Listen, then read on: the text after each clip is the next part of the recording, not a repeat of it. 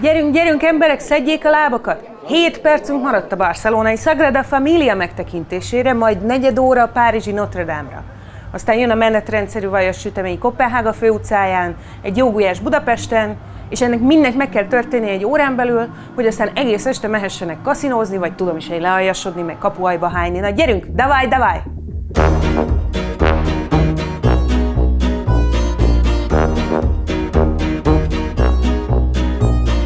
When I was a boy, which was quite a few weeks ago, 2, 3?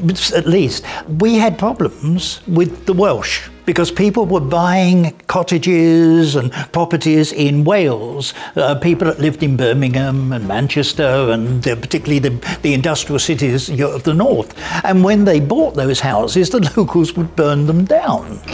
All the houses where used to be houses are turning into Airbnbs or other short-term rentals. We are seeing how we have less housing, but also how the cost of the rent is increasing. The two most under-regulated fields are property market and mass tourism. And the two meet, and it's disaster. If the tourist decides, okay, I want to spend less money, so maybe if I take the bike, I will get some discount. Then I will use the bike instead of renting a car. And this has a direct, very big impact into our community. This is the carrot, not the stick. Julia, you're going to have to put down the stick, because the tourists are not going to go away if you beat them. We get the tourists we deserve.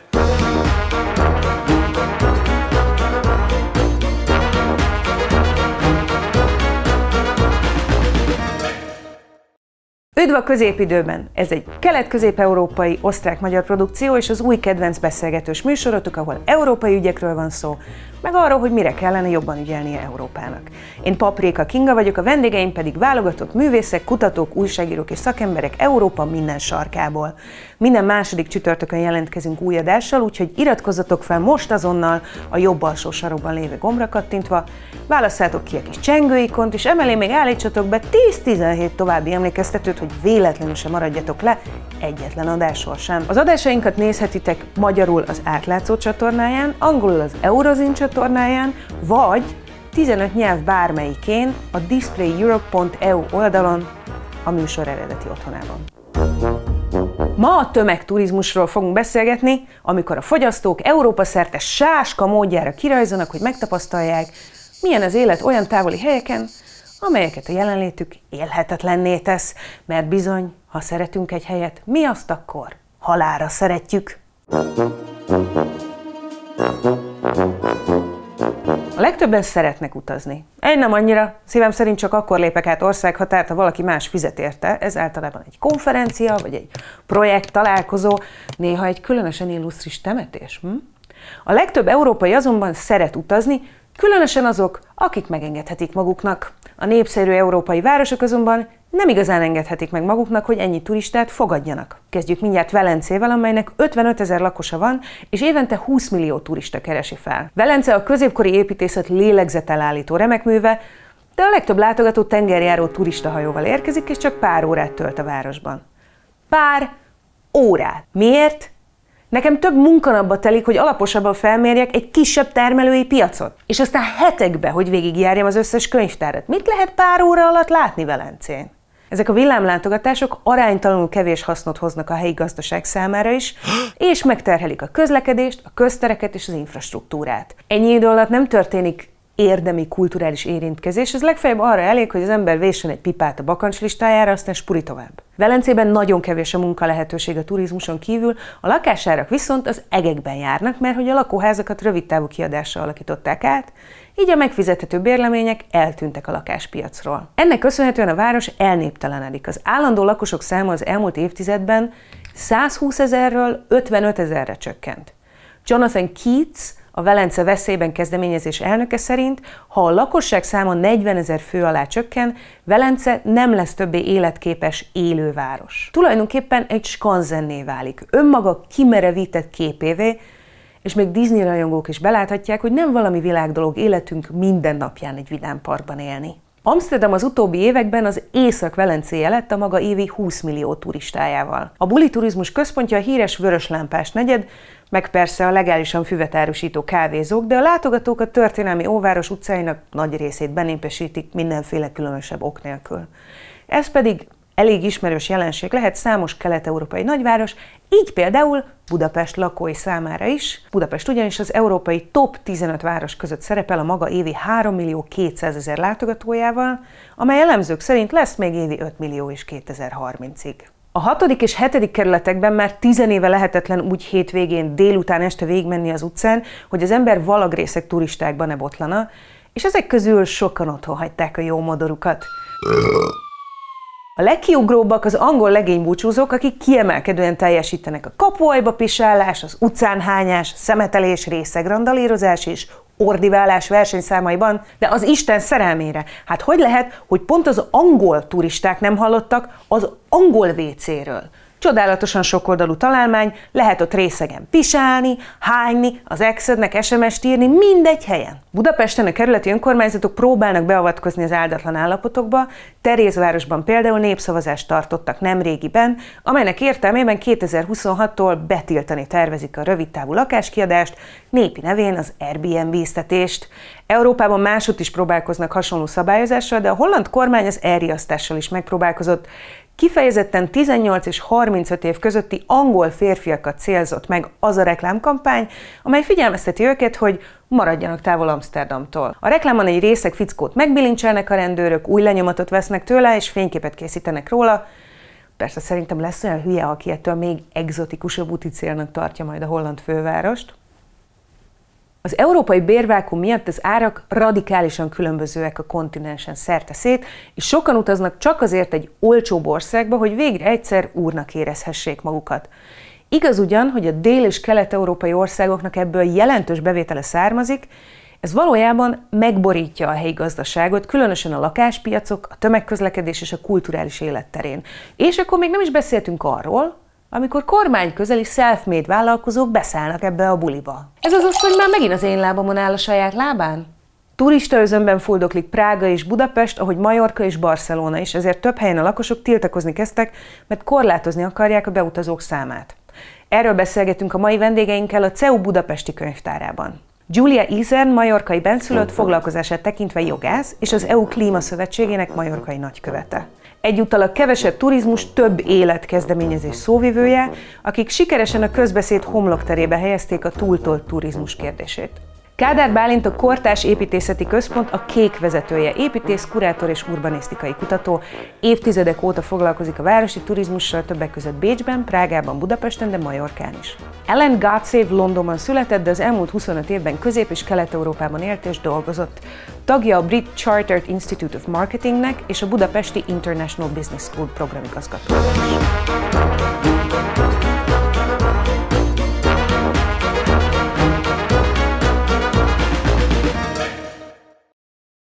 Thank you so much for joining us and taking the time. And I'd like to start with you, Giulia. You guys have been protesting tourism and mass tourism quite fiercely recently, and for quite some time as well, but it has gotten much fiercer recently.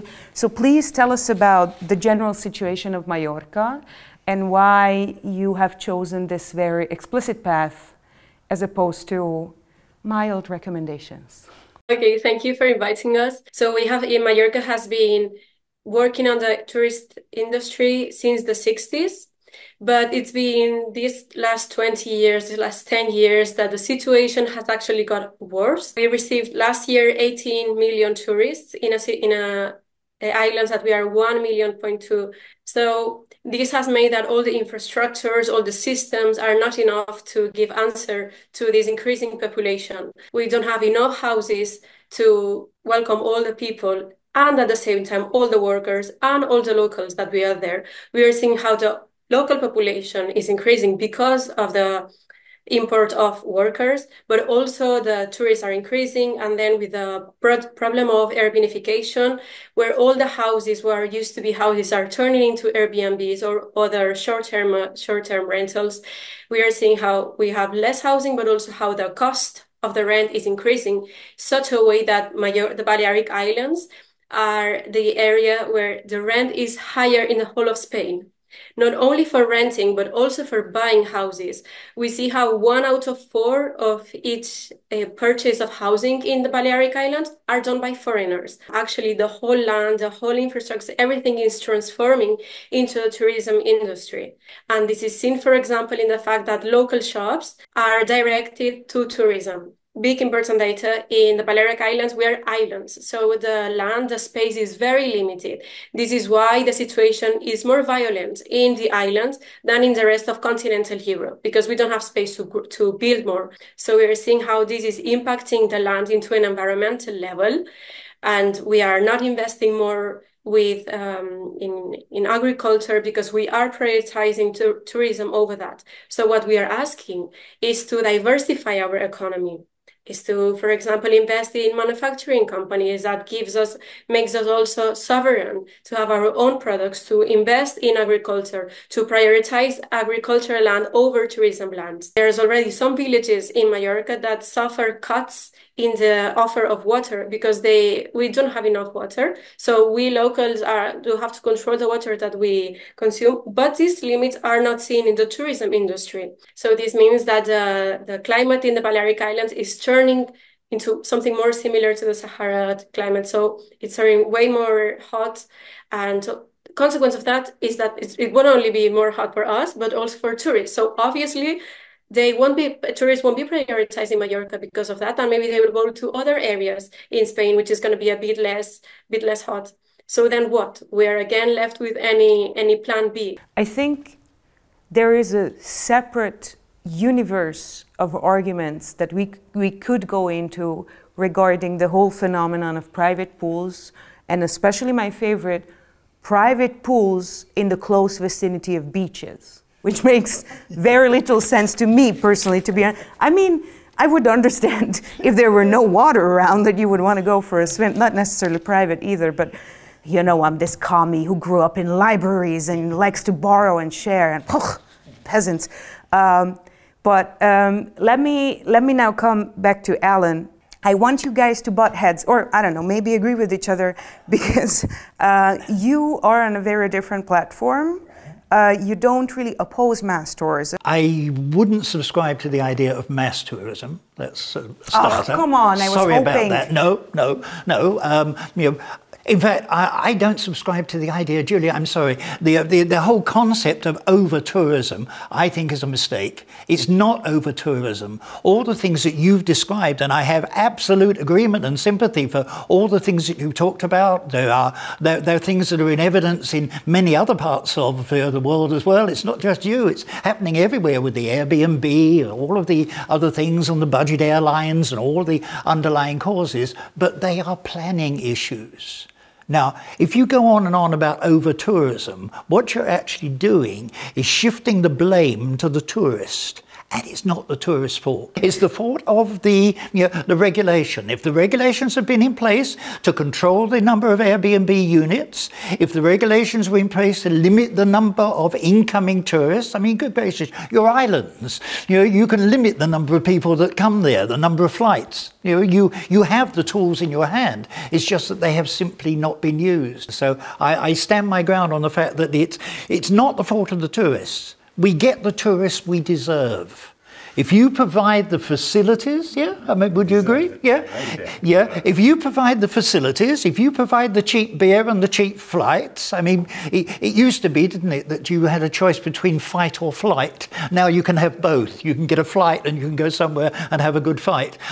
We don't want those tourists, but the fact that we allow them to come in, is all regulation. I'm sorry, it's not the fault of the tourists. I think you're attacking the wrong people, and it's not working because ever since you've started the campaign, the number of tourists has continued to rise, and that's the same as in your other resorts. And the great risk, I believe, in what you're doing, and you have my absolute sympathy as to why you're doing it, but I think you're going about it the wrong way, because you're not going to frighten away what we call in English the yobbos, the drinkers, the lager louts, and those sort of people who are the ones you really want to get rid of. You're going to frighten away the families, but the others will still continue to come. Right now, this mass tourism led to a very interesting phenomenon that everybody, especially in the Western societies, has the right to spend an overseas vacation at least once a year.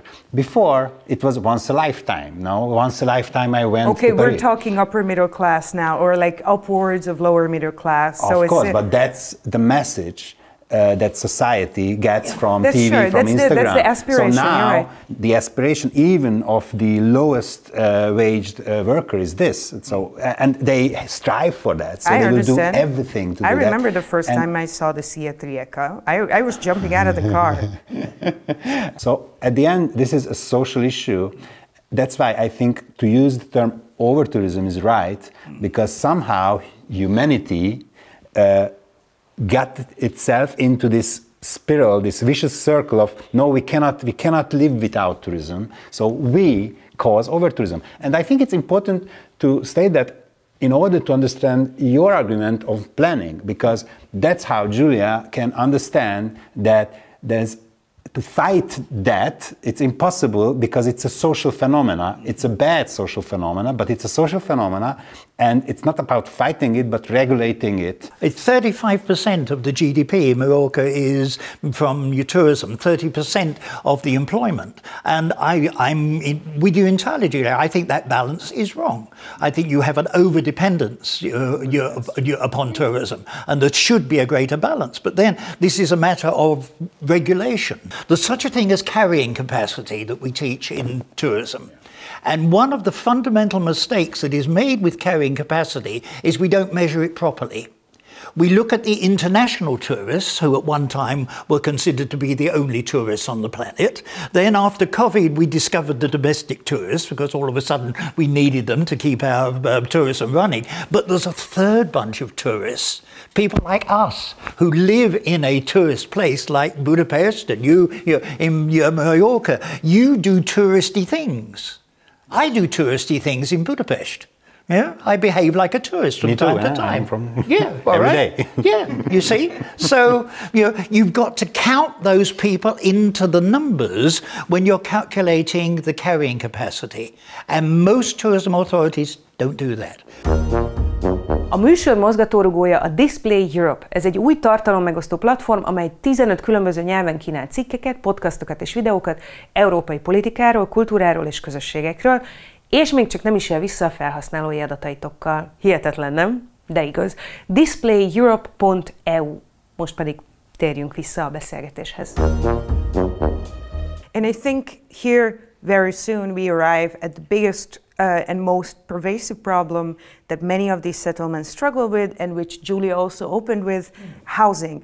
There's a continent-wide housing crisis all across Europe. So somehow, when unplanned and unmitigated tourism, or I would say, let's just say like commodified, I like to call it for myself trash tourism. So the lowest sort of added value type of tourism floods your settlements and intervenes in the housing markets and intervenes in the local economy. You have a catastrophe on your hands. In many places, municipalities are starting to or trying to regulate short-term rentals like Airbnbs, Booking.com, whatever. You can have at it. And of course, there are people, especially real estate owners, who make slightly less taxed income from these sources, who are very much against this kind of regulation. But at the same time, living prices or housing prices have exceeded expectable income in most places. Like in Ljubljana, you can't live from local wages, even if you're middle class. Where do we intervene here? What's the first point of intervention? Julia, what would be your suggestion on the housing market? So 2 years ago, the government put a cap on the number of houses that could be bought by foreigners, and that was actually accepted by the courts in the Balearic Islands. When the government changes, this is seen as limiting the market, and the cap disappears, or we keep promoting foreigners to buy houses. We do believe that we need to put a cap on that, and we need to limit, and we need to prioritize, for example, young people that can I mean, you see the numbers in Spain. We are 30 years old when we are able to leave our parents' home because we don't have enough money with our salaries to buy a house. Oh my God, what does that leave me with 3 teenagers with? Oh my God. Oh, just prepare for the worst. Right, yeah. Right, yeah. Okay, but Yeah. you know, like the two most underregulated fields are property market and mass tourism. You know, these, and the two meet, and it's disaster. But the solution is never there because it's always too complicated, and politically nobody dares to do a simple and effective solution. One example, nowhere there is a property tax saying that if in that property somebody is living, you know, in Hungary we have these cards of where you live residency, then you don't pay anything. If not, you pay a lot of tax. For empty property, that would resolve a lot of things. For tourism rentals, yeah, you can rent it out, but you need to pay a lot more taxes. That just 1% of tax, just one simple thing would resolve it all. Nobody wants to do it. I think this brings in this huge aspect, which is not talked about as often as I think it should be, and that's the fact that if you don't have permanent residence somewhere, the electorate goes extinct, and then if you only have the property owners who don't live there, then they are going to inform political decisions, which we see very acutely in the UK, for instance, where basically your voting expectations are completely defined by whether or not you own property. Okay, but in Hungary this is working more or less, because in the districts of Budapest, mayors of districts do make some laws against Airbnb, against bars open after midnight, because they rely on their voting residents and they don't really care anything about tourists because they have no votes. Rika, you mentioned the UK, and I realised that when I was a boy, which was quite a few weeks ago, 2, 3? at least, we had problems with the Welsh. You know, that lot that live over sort of on the left-hand side of near the British Isles, because people were buying cottages and properties in Wales, people that lived in Birmingham and Manchester and particularly the industrial cities of the north. And when they bought those houses, the locals would burn them down.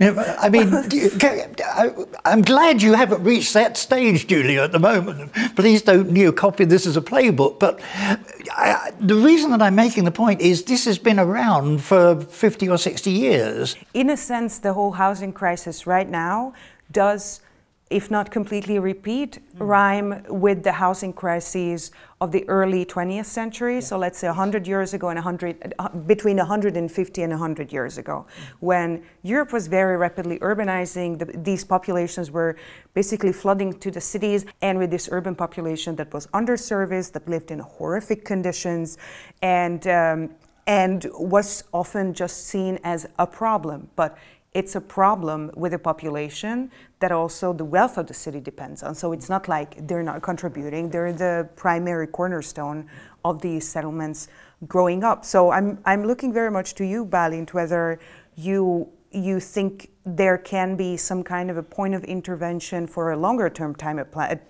of planning. Every city is different. And I want to give you an example, which of course I researched, like difference between Prague and Budapest.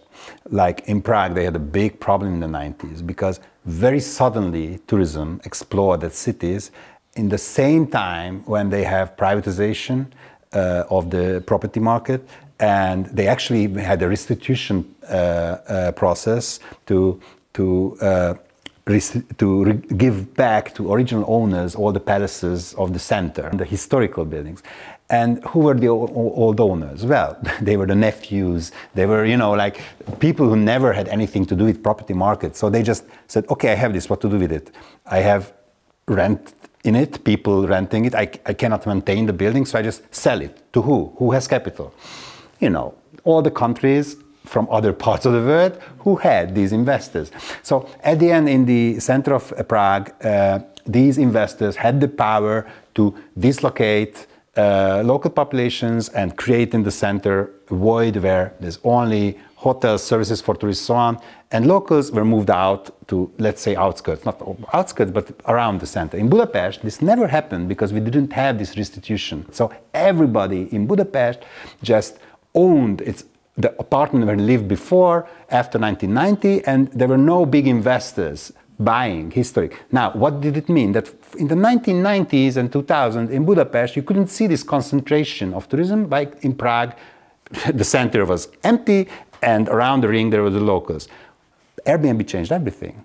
And in Prague, with Airbnb, all the private people could finally rent out easily their apartments. So the centrality actually became more dispersed, and Prague could become, I think, a better experience city for tourists and not that worst for locals, because since 2010s, tourists became to moved out from the center to live in Airbnbs in nice neighborhoods together with locals to explore each other's culture. In Budapest, on the other hand, Airbnb bought the new Prague that everybody in the center who had apartments rented it out for tourists. So this concentration never happened.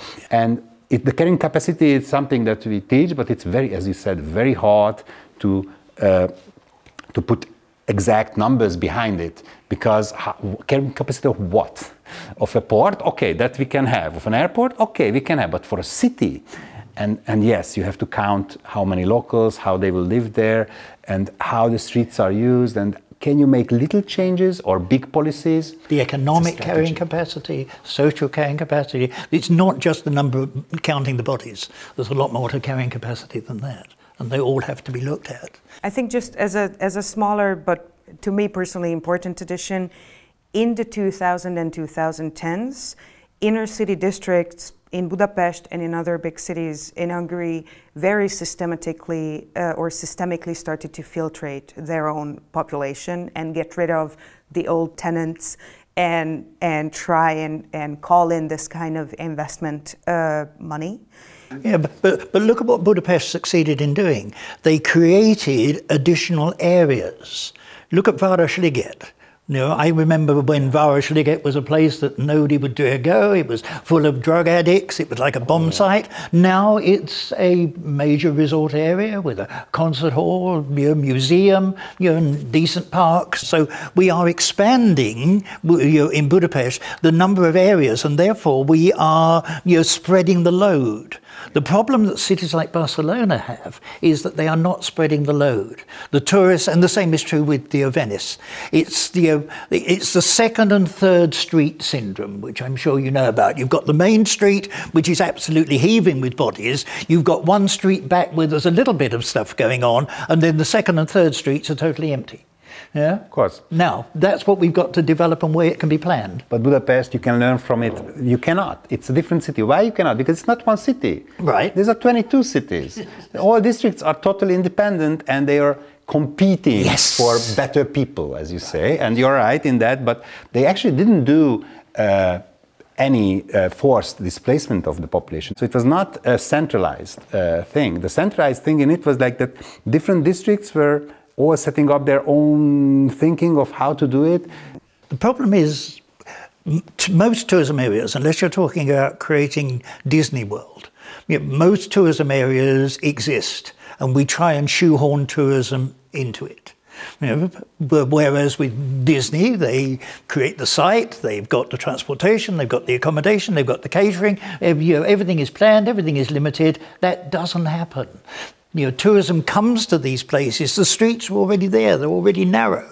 The accommodation, the facilities and everything is already there. And so the challenge is to retrofit sustainable tourism policies into areas that were frankly never designed for tourism. No, because they became sought after because they were interesting places where people lived in ways that... for either education or commerce or, most tourism is, a shared thing. And that's why, I am adamant that we have to count the locals in our equation when we're looking at those carrying capacities. And that's where I believe we've made the fundamental error. What it brings to my mind is the kind of tourist infrastructure that is that has been built throughout the past, I think, 60 years or 80 years very vigorously, and that's countryside tourism all across Europe. And there's a lot of money being poured into it by the EU, and I don't seem to recognize that there is as much interest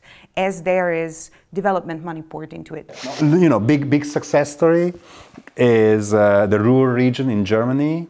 All the mining and heavy industries, they of course closed in the 70s, 80s, and they made this European capital of culture, which was not based in one city but in a region, and opened all the old mines and all the old industries for tourists, putting even swimming pools in mines and so on. And that became a rural destination, really successful. And the other thing is like bicycle tourism in Austria, like in Krems in the Wachau region. Yeah. 25 years ago, nobody believed that bicycle tourists will do any good. But they strategically developed that. They made, you know, these bicycle routes on both sides of the Danube, bridges and little ferries and so on, a lot of little industries. Today, more than half of the tourist income of the Wachau region, which is a World Heritage region now, comes from bicycle tourists. They managed to live well out of that because they live of their own products like wine and apricots, and they sell that and they are very happy. So that's something like in Mallorca we could recommend, you know, yes, local agriculture can be a base for tourism if it's not the cruise ships going to Palma and then see the cathedral and go back, but to disperse it and to use local resources. And when it comes to bicycle tourism, this country for the most part is criminally flat. But I want to come back to you, Julia, because you mentioned agriculture, and I think in European development discourse, even though the EU invests the biggest chunk of its budget into agriculture, I think from the development side, it's always large-scale agriculture, or for the most part, it's large-scale industrial agriculture. But I don't think that in the case of Mallorca, you guys want to grow corn as an alternative. So can you tell us about the kind of local sort of heritage agriculture that could develop, or you are proposing to develop, to make, to diversify the island's income and economy? Well, in the case of agriculture, it's a very specific and different topic. So what we're asking is to planify, to see the needs of the population, to see to improve the well-being of the local population. Because we also ask ourselves the question, tourism for what and tourism for who? Because what we're seeing, guys, now is that since everyone is focusing on tourism industry, we are losing a lot of traditional jobs in the agricultural sector, and with that we also lose our culture, because aligned with agriculture there was a tradition, there was music, there was ways of living. What we need is to diversify. We cannot have an economy of that 45% of our economy derives from tourism. So yes, we need a plan. We need a planification with the government that understands that it cannot just let go as it organically is going, because then who has more power are the big lobby industries, and they obviously have their individual interests, which it's nowhere near prioritizing the interest and the well-being and the richness, the economic interest of the local population. Ha tetszik, amit látsz, és megengedheted magadnak, kérlek, hogy támogasd a munkánkat, látogass el a patreon.com/eurozine oldalra, a középidő ugyanis az Eurozine magazin produkciója. Már akár havi 3 euróért is hozzáférést kaphatsz bónusztartalmakhoz, de témákat, kérdéseket is javasolhatsz, és most térjünk vissza a beszélgetéshez. You take us back to this, which is very close to my heart, the question of the culture of tourism, and both the role of culture and local cultures in tourism, because supposedly we're going there for this in the first place. Like if I go to Copenhagen, I don't go there to see the same old H&M that I see in every main street. I go there because I want to smell cooking butter on all the streets. How does the culture of tourism then change? How do you intervene in this field? Because it's not just like one singular regulation. And if you just go by pricing up, that means that from the incoming people, you're going to lose a gigantic proportion of those who just can't afford to go for luxury. Tourism is not as price sensitive as many people think it is. It really, the price elasticity of tourism is really, really very limited indeed. I think the radical solutions are missing from politics, and one of the radical solutions for Mallorca. Let's get this example because I've been there and I had this idea there because actually I didn't only see over tourism. I saw also the rural landscape struggling, like in Hungary or like in all Europe, on getting people work in the agriculture. In Mallorca, there's nobody to take care of that plantations because it's manual work, and who wants to work that? Well, correct me if I'm not right, but the young people will definitely want a desk job or a superior job, or even to be a waiter at a cafe, but not to pick the olives and to care about the land. Why don't we turn it, saying that we have to limit the number of tourists going to Mallorca? What if we give a green card to every tourist who spends 5 days in an olive farm, visiting every night something else, and then a weekend is for them for the beach? That's the entry, you know? That has a package, that has a cost, and then... Wait, spend 5 days in an olive farm, tasting and spending money working on the farm. Oh, you want to get unskilled labor into these plantations? And my son, have you ever been to a harvest? Of course, I don't want to be crass with you, but like, I'm a wine grower, that's why my arm. Do you know, it's not a new idea. I know, it happened in England, you know, at the early part of the 20th century, the end even of the 19th century, that poor families from London would go out to the hop fields in Kent and pick the hops for and they would work during the day, and then they would have a big party in the evening, of course, because the breweries were running it, the beer was free, and they laid on entertainment. So they worked during the day and they partied, they had the fresh air, they had the, you know, the exposure to the countryside, and everybody was a winner. What I'm trying to say, to try to treat tourists and tourism as a resource. It is an economic resource, everyone knows that, but is it enough? No. As a resource, because for me, over-tourism exists because people want too badly to go and see new things. That's a social issue, it exists. So why not use that and say, okay, you can go, but you can only go if. You can only go if you contribute to local society in some way. Picking olives is one way, but there are other ways. Picking up rubbish off the beach? Okay. Of course. Okay, right. I can imagine that statue. In teaching English to the locals? That's what I want to say. Right. Thank you. Okay, there we are. Sorry, Julia.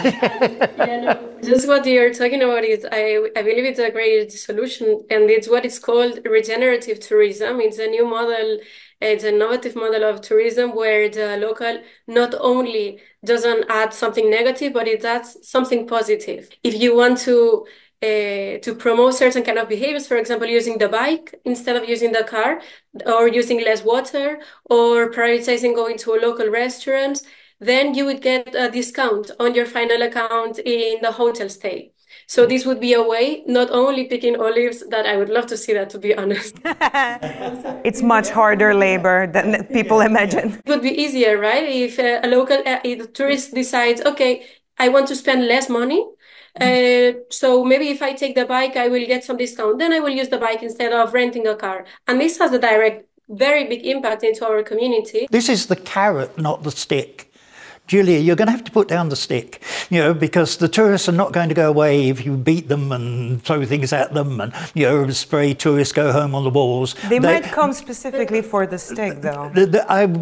Depends on the tourists, yeah. But honestly, you know, that sort of strategy is not going to work because, as we know, tourism is incredibly resilient. You know, with all the things that go on in the world, the tourists just keep coming back. Obviously, we are not asking tourists themselves to, oh no, don't come. Everyone travels. We understand that. We need to reset our mindsets.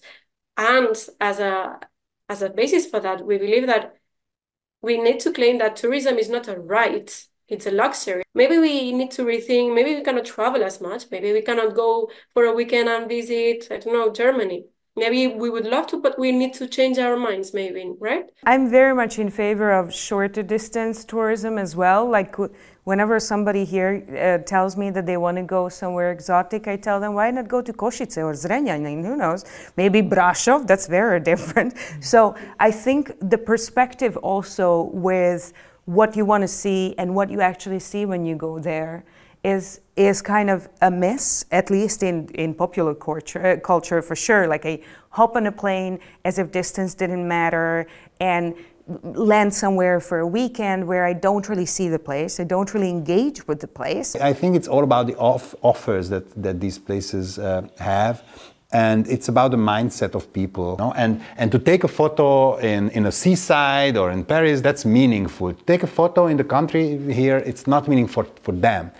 But that's about education and media and policies and politics on how to change that. And saying, no, what is meaningful is when you have a great time and you experience something authentic. And once society and people in society will find peace in consuming less, like less travel, less air, less miles, less whatever, and living more experiences, living more authentic and healthy and good things, then they will not need to travel more than what they can travel by their own without airplanes and cruises. Maybe we all need to read a bit more Goethe and just know that once you actually make it to Rome, you're going to be so disappointed in the Colosseum. It's not going to be Actually, I have good news for you, because all the research that we're doing shows that people are moving towards experiences.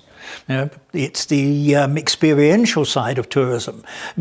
Initially, tourism with the Industrial Revolution, when people could get on a train and go to the seaside, it was all about laying on the beach and chilling out.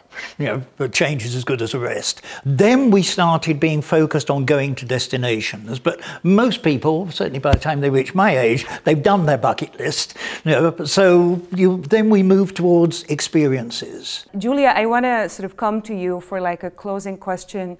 You as a Mallorcan, what would be something that you really want to see as a tourist, and what attitude would you go there? I don't know. I think at this point I've also become very critical with tourism, so I try to do the less tourism as possible. So what I prioritize is to go to places where I have friends or where I know people. That person shows you their perception of the city, of the island. I love, for example, to receive friends to Mallorca and show the island, because it's so beautiful and I love it so much that I love to share this with others. So I believe it's the same thing when, even if you travel to the other side of the world, if you do it with someone from there, that then you're sure that you are not a product, right? You're not sell a whole experience because someone in a desk decided what it was good to take money from you, right?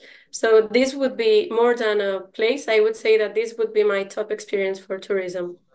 Ellen, I understand that your bucket list might have a lot of ticks, but maybe there's something left that you really want to see? Actually, there is one, and we're going to achieve this in November. We are going to Africa to a wedding of some friends of ours. So we get the chance to experience the real culture of Uganda. We will fly into Entebbe. We will go to a local village. There will be 3 different weddings, ceremonies that they go through, and we are just so much looking forward to that. So weddings are really the best. Yeah, that's going to be even absolutely bad weddings amazing. Are good. Yeah, I'm told I have to wear a long white dress. You know, really sort of like a nightshirt. But also as a climate control effect, it's going to work. I promise. Yes. So that's me. That's the last tick in the box.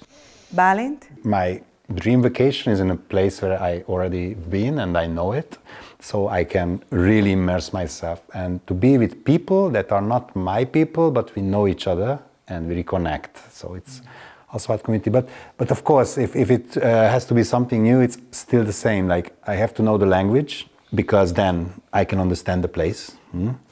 And I have to be able to move freely, which is quite difficult in certain parts of the world. So it's best to have somebody who is local and we are together. So if we fulfill these things, so in a country where maybe Spanish, Italian, of course English, these languages are spoken, and I can move freely and have some locals to move around, then it's my preferred destination. Yeah, that's Disneyland. Who's local there? Well, they do speak English and Italian and French. Thank you so much. If somebody is in desperate need of a tourist destination and wants to plan without the locals in place, I highly recommend touring the grand libraries of Helsinki and all the Baltic countries. National Library in Riga is fantastic, it's spectacular, it looks like a zikurat, it's amazing, and there's a piano left in every second corner for some reason. So I would encourage everyone to check out these libraries because they are not the conventionally touristy places, but there's local life as well, and sometimes a really nice canteen. Thank you so much.